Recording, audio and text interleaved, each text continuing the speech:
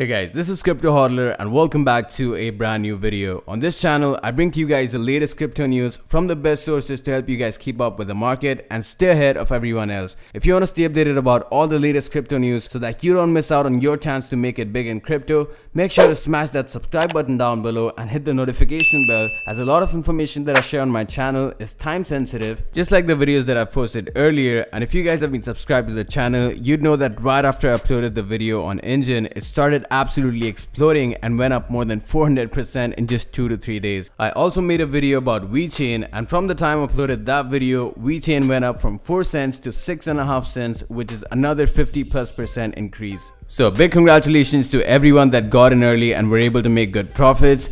The reason I've had such accurate predictions is because I'm always up to date with the latest crypto news, and that's exactly why I'm here to help you guys out. With that being said, in today's video, I'm going to be talking to you guys about the DeFi token REN and its price predictions. This is probably going to be the only video that explains the functionality of REN in the simplest way that is understandable for almost everyone. So what does REN actually do? To put it simply, the technology behind REN focuses on helping giant investors in purchasing large amounts of cryptocurrency assets while staying completely anonymous. Now, these kinds of transactions already existed with the presence of dark pools. If you don't know what dark pools are essentially markets where investors can buy huge amounts of assets while remaining completely anonymous. The problem with dark pools, however, is that they're centralized, and investors have always had to trust the centralized parties providing the service to keep their transactions anonymous. Now, this is where REN VM or REN Virtual Machine comes along. REN VM is a decentralized solution that helps investors purchase gigantic amounts of assets without anyone involved in the transaction other than the investor, which allows the entire process to remain totally private and anonymous. Another really interesting function of REN VM is interoperability. REN VM aims to bring interoperability between different blockchains in a way that can help multiple cryptocurrencies function together.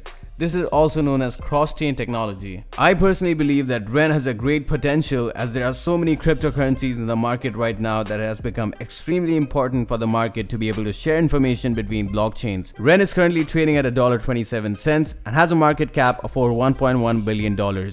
It was at an all-time high just last month at $1.80, and if you guys don't already know, March has never been a good month for crypto in general. We're seeing this across the entire crypto market, where prices are either dropping or remaining in consolidation.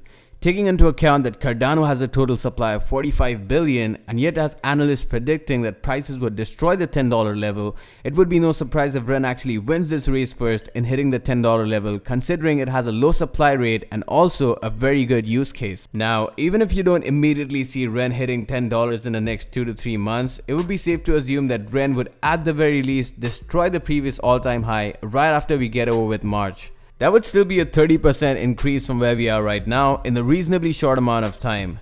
There have also been reports of whales accumulating REN, understanding that this coin has a potential that very few altcoins possess. The reason why I believe REN is still undervalued is because the concept behind REN is very difficult for an average person to wrap their head around, and so it didn't really get the type of attention that it deserves, in my opinion. Let me know what you guys think in the comment section below. With that being said, that was pretty much the video. Hope you guys find this video helpful, and if you did, please do not forget to leave a like to this video, and also do not forget to subscribe to my channel. Thanks a lot for watching. I'll talk to you guys in the next one.